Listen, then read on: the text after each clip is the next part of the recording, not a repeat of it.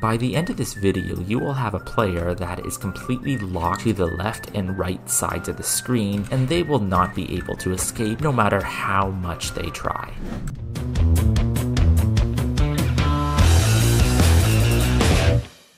To keep our player within the screen, we will first need to calculate our screen bounds. In order to get this information, let's declare a new vector2 variable, and we'll call this one screen bounds. We're now going to actually add our start method back, and we're going to perform this calculation here. The way we can do this is by saying screen bounds equals camera.main.screen to world point, and then passing in a new vector2, which is going to have a set of brackets inside that is going to say screen.width and screen.height. Now, this might seem a little confusing, and it probably is if you haven't dealt with this before, so let me try to explain. We know, of course, that computer monitors and TVs operate in aspect ratios, and these aspect ratios are represented by pixels, the most common being 1920 width by 1080 height.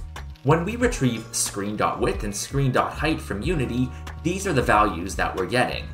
But we don't want our characters, like Tracer here, to have to move almost 2,000 units just to get from one side of the screen to the other.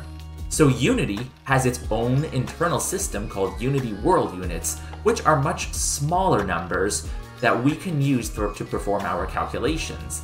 That way, our characters only have to move 10 or 20 units to get from one side of the screen to the other, and we can keep our numbers much smaller. Now, having performed this calculation, we can go into our update method, and we can effectively restrict our player's movement to stay within the local screen bounds. To do this, we'll go below our movement code, and we'll make a new float variable, and we'll call this clamped x, and we'll set this to be equal to an equation that's going to be called mathf.clamp. Then we're going to open parentheses, and it's going to tell us what it's looking for. First, it needs to know the value that it's going to be clamping or restricting. In this case, it's going to be the transform.position.x, which refers to this value right here on the player. It's part of his transform, it's his position, and it's his x value. We are then going to type comma, and it is going to tell us it needs the minimum value, which in this case is going to be it's going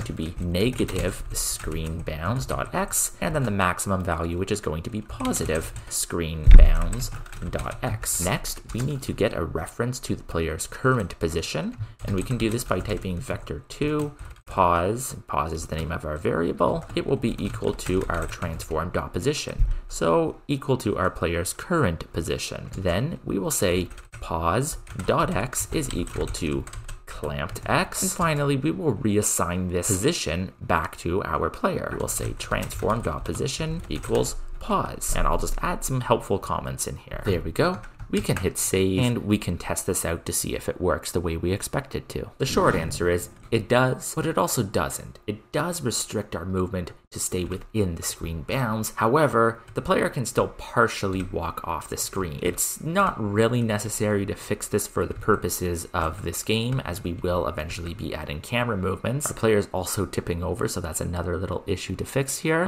But we will go ahead and fix it anyway, just so you can see how to do it. To fix this flipping issue though, we're going to access the rigid body, scroll down into the rigid body, go to constraints, and we're going to freeze the player's Z rotation just to make sure that the player cannot flip over on his side. To fix this final issue with the player partially being able to walk off the screen, we're going to scroll up, we're going to make a private float, and we are going to call this player half width.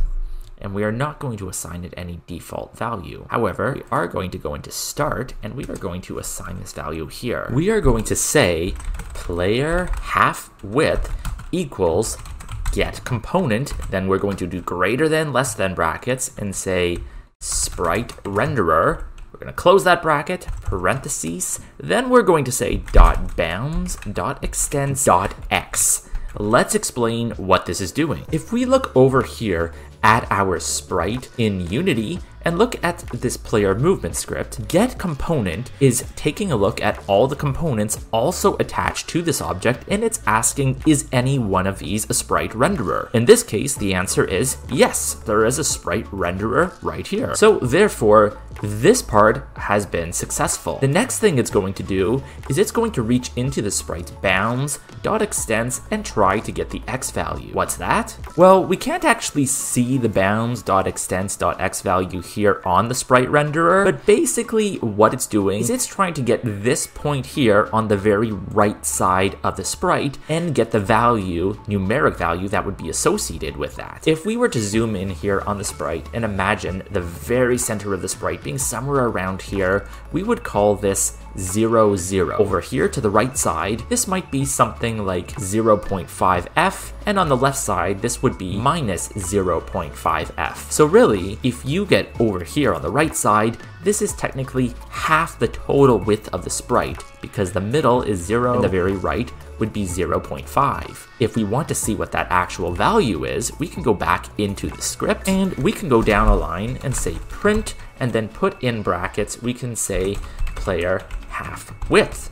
Then add a semicolon and go test that out. And if I were to now run the game, we are going to see that indeed it has printed a value of 0.73, which we can assume would be the right side of this player. But basically what's happening right now is if we were to move this player all the way over here to the left, currently we're clamping the middle of the character, that 0, 0 position on the left side, and then alternatively we're doing the same thing on the right. We're clamping the very center of the character to stay within the screen bounds. What we want to do is instead say this is where the character should stop, meaning that technically the point we want to register as the screen bounds is no longer the far left side, it's the far left side plus half the player's width, which is going to be right about here, and then equivalently it's going to be the same thing on the right side. It's going to be not the actual far side of the screen, it's going to be the far side of the screen minus half the player's width. Knowing this number, we can come back here into the code, scroll down, and go here to where we're calculating the negative screen bounds,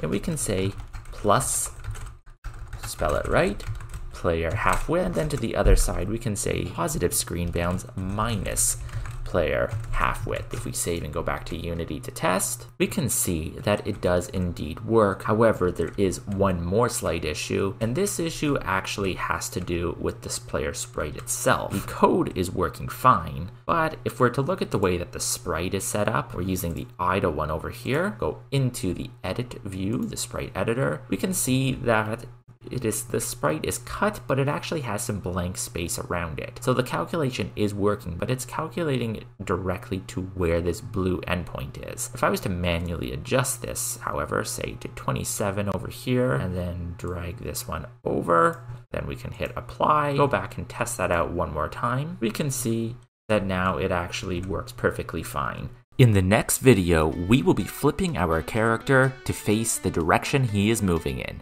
We'll see you there.